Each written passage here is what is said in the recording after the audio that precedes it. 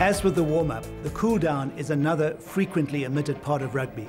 By enabling the body to cool down after exercise and recover, the body's physiological variables such as heart rate and blood pressure normalize and return to resting state. It furthermore helps reduce the tension and tightness in the working muscles and helps them to relax and recover. The cool down consists of an aerobic phase of 2 to 5 minutes of slow jogging or fast walking, followed by static stretching where all the major muscle groups are stretched over a period of 10 to 13 minutes. There have been some reports that this might reduce muscle soreness after exercise, but the research evidence on this is severely limited. It must, however, be emphasized that a cool down is as effective as other more commercialized techniques of normalizing the body systems such as contrast showers or pool sessions.